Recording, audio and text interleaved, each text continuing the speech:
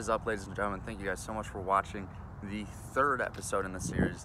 This series being Tackle Tip Tuesday. Here is the third version, and today we're going to talk about a critical, absolutely critical technique that I learned recently.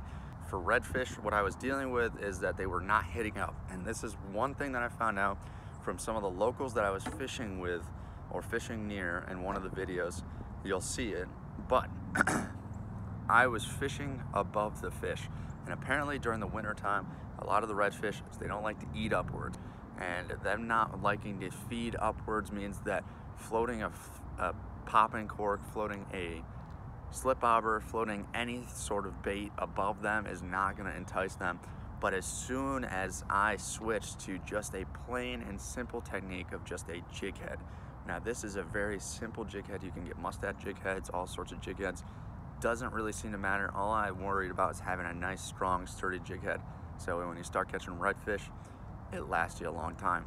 But this is just a simple white jig head, and I mean, color didn't seem to matter that particular day. All that matters is I put a little piece of shrimp on there, I let it sit on the bottom, and eventually a redfish would come through, the school would come through, and then we would hit up, and I caught multiple fish, as well as some of the other buddies that I took. They personally caught some of their first fish, and it was an outstanding trip.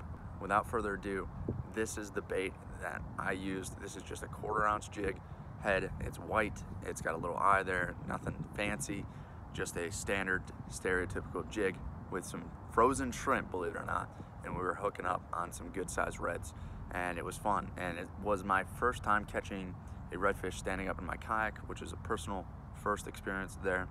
But again, all I have to say is that I was just using a nice, decent jig head with a strong hook, which is absolutely critical for these fish that are just gonna go crazy after you get hooked. I was just tying it straight to the braid, but we have some dirty water near me, so the dirty water will disguise the braid pretty well.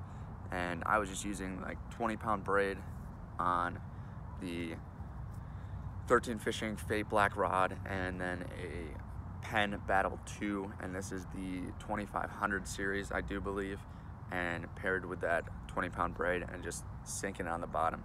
And the Fate Black is, I do believe, like a 6'6" foot rod or 6'7" foot rod, and it was just doing work on these fish.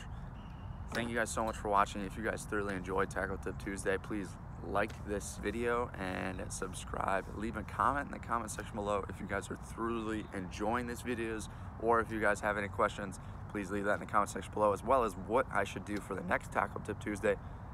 Thank you guys so much for watching. If you guys have not seen this Tackle Tip Tuesday, as well as this video down below, please check it out. Also, don't forget to subscribe. My buddy's channel is linked right below that. Thank you so much. Fish now, worry later.